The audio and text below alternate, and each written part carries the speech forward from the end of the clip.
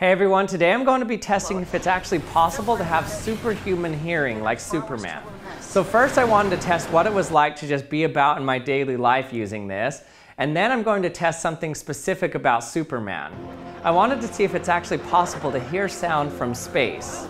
In order to test this, I needed some Superman ears. So I contacted some of the world's best audiologists at Earlux in order to make for me some Superman ears that I could wear to mimic what Superman could hear. So what they designed these to do is increase the power of any sound wave coming in by 1,000 times. That makes it around 16 times louder than it normally would be. So first I'm going to wear these around to see how practical it is to have superhuman hearing in regular life.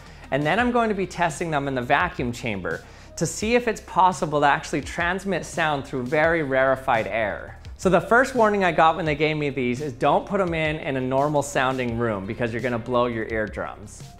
So right when I put them in, it was an amazing experience. I could actually just hear as if there wasn't a wall around me. I could hear people through walls. Like here's my wife talking to me through the wall. So what I've done is I've actually taken the audio from the hearing aid and connected it to the camera so you can actually hear the audio from the hearing aid. So this is what it sounds like to have Superman hearing. Hello? Hey honey, can you like talk in the other room and see if I can hear you? Like in the kitchen? Yeah.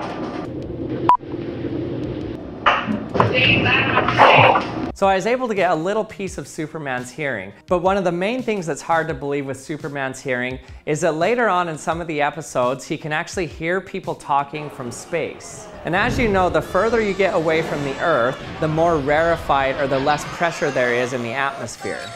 So what I'm going to do is put our Superman hearing aid in the vacuum chamber and see how low of a pressure we can get and compare it to regular hearing and then compare it to Superman's hearing and see if he can actually hear far out in space. It's hard to define where space begins, so we're going to be going to Armstrong's line. This is the point at which the pressure is so low that saliva would boil off of your tongue. So this is what a non-superhuman would hear in space. Now I'll yell from outside the vacuum chamber and see how it sounds with normal ears and then with Superman ears.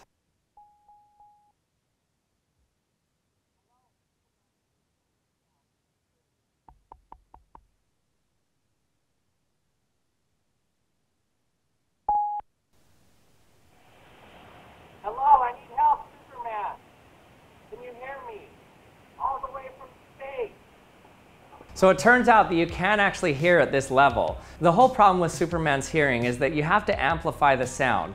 And when you amplify sound, it means that you're amplifying all the sound around you. So you need some really good noise filters.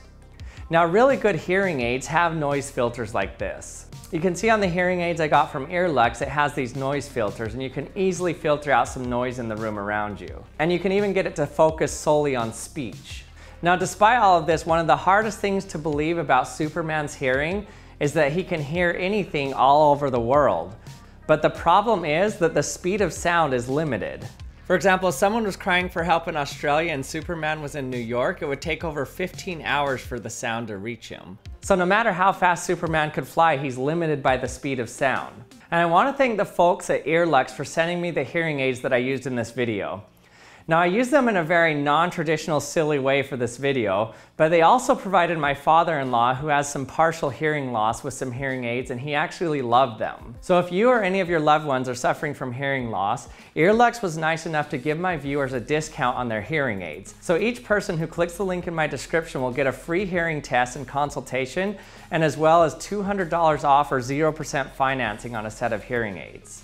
And thanks again for watching another episode of the Action Lab. I hope you liked it. If you did, don't forget to subscribe if you haven't yet. And also check out theactionlab.com where you can see some of the Action Lab experiment kits I have.